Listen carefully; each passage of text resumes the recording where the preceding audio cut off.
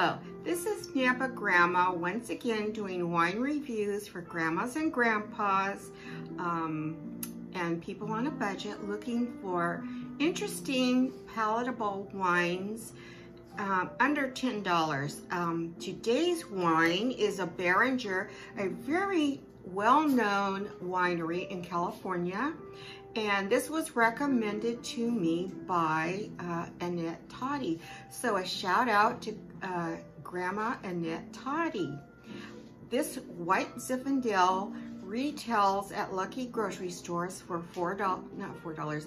I think when Annette bought it, it was $4.99. But when I bought it the next day, it was $5.49. So, you know, we live in a world where prices fluctuate every single day. So let me give you a little bit of info on this. Why don't you start off at Grandma Mary? And everybody should know at this point, Grandma Mary. I drank this wine years ago, and I really enjoyed it as kind of an everyday wine. You know, it was pretty versatile. It went with a lot of different meals. Mm-hmm. And why don't we give it a taste test, Grandma Mary? Okay. Okay, so Grandma Mary.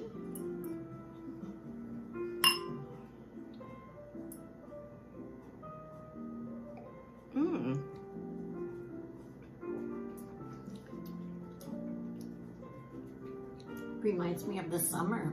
It the does. Berries and watermelon taste. Yes, it definitely has a summer essence to it with the, again, the red berries and the slight watermelon fragrance going on in here.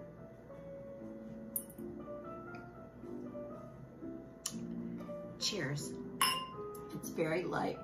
Oh, and grandmas and grandpas and people on a budget, as I previously mentioned a couple times, I'm going to talk about some wines that I found unacceptable. Since I am not sponsored, you can send me your recommendations, which I gave a shout out to Annette Toddy. The two wines I do not recommend that I have spit out have been from 19 Crimes, their red blend. And I have talked to a couple of wine buyers and they said that stuff was garbage. Let me tell you, I love and adore Snoop Dogg because I think he is the most adorable, you know, cutest rapper out there. And when I was so excited to have a taste, but it was so awful. I spit it in the sink, and then being me and a kind of somewhat frugal grandma, I just put it in the fridge and used it for making red marinara sauce. The other wine that was awful was one I found at Trader Joe's, and I find most of their wines delicious, but never ever in my life have I ever seen a white table wine. Have you ever seen a white table wine? I don't think so, no. You see red table wines, but that was the first time in my 69 years that I had ever seen a white table wine. So I was interested in trying this green fin wine from Trader Joe's because normally their wines are pretty good, even if they are at the low end. But this particular greenfin table white wine, I opened it with great expectations and it was just awful. So those two I wouldn't advise, but I would say a 2 thumbs up. What do you give this Beringer wine? I give it a 2 thumbs up. Mm-hmm.